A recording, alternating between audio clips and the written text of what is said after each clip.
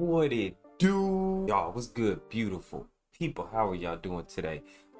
Don't forget to like, comment, and subscribe. It takes nothing to show a little love and support. It goes a very, very long way. Liking and comment helps boost the video up into the algorithm. So if you do that, you'll be doing me a huge job and success. But keep pushing this content for y'all. So, a lot of people keep asking me, what characters would I like to see being added into Multiverse? Now, I've sat back and I gave this a lot of thought, because whether you know it or not, WB owns a lot of stuff. A lot. That's why in my previous video about the roster, I stated that the roster could possibly become overpopulated due to how many characters and properties that WB actually owns. So I had to take the time to challenge myself to really think of 3 characters that I would want and would like to see, and how would they function. So the first character on the list is John Constantine. Is my #1 motherfucking pick. I tried not to make this whole list based off of DC comic characters, so because it'd be easy to pick like 3 characters. But John Constantine is my top #1 pick. I actually do highly believe that it is possible that we could see John Constantine in the game, for the simple fact that there is rumors of a new John Constantine movie coming out. So normally with movie releases, a character release in the game could help boost sales for the movie. Hence, around this time in October, the time of this recording, why I believe Black Adam will be dropping right before the movie comes out, to help more people after seeing the movie come home and play the character in game.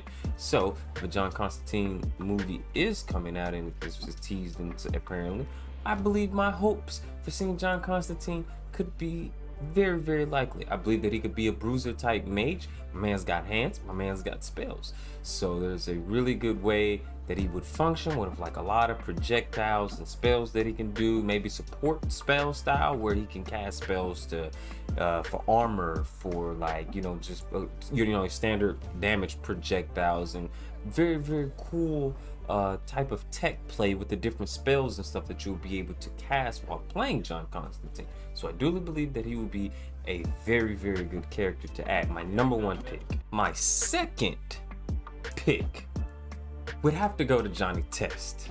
I'm watching a lot of Johnny Test lately, believe it or not.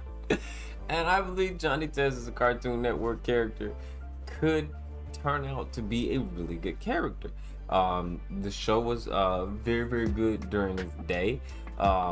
So literally Johnny Test kit would just be like crazy, because you literally just watch any random episode of Johnny Test and realize that like every episode his sisters like test on him and stuff. So like his moveset would just be something random from there, like the suit, the random like potions and stuff that they give him to make him like, it's just crazy. It's crazy. I think it'd be a busted character. I think it'd be ridiculous.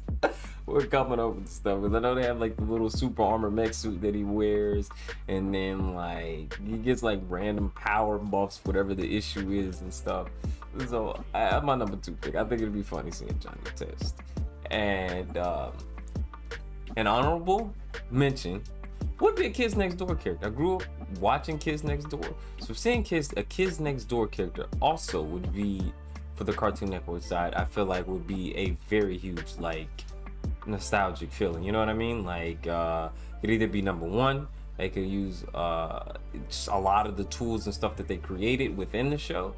I can't even think of like the weird like letters that they use for they tech mode. So yeah, that would be my honorable mention. And my third character would have to be Huey O'Reilly Freeman from the Boondocks.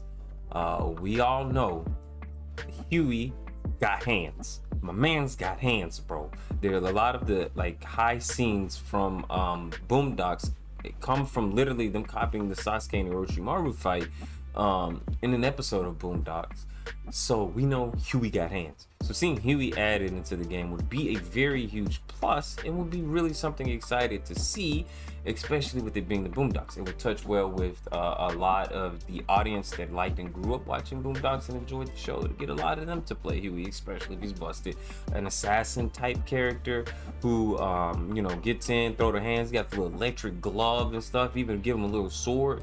So I truly do believe that he would be a really good addition to the game as well. So those are my 3 characters that I think would be a good addition to the game. One DC, one Cartoon Network, one Adult Swim, even though both of those kind of the same. One and the same, but a little bit different. You know, I could have thought of a Looney Tunes character, maybe. But that is my list. John Constantine, Johnny Test, or number 1 from Kids Next Door, and Huey or Riley Freeman from the Boondocks are my 3, and an honorable mention, or swap it up, whatever. What 3 characters would you like to see being added into the game? Leave that down there below. Try not to pick 3 from the same thing, you know. Try to pick one DC character that you like. If you read comics, watch comics, the fuck, yeah.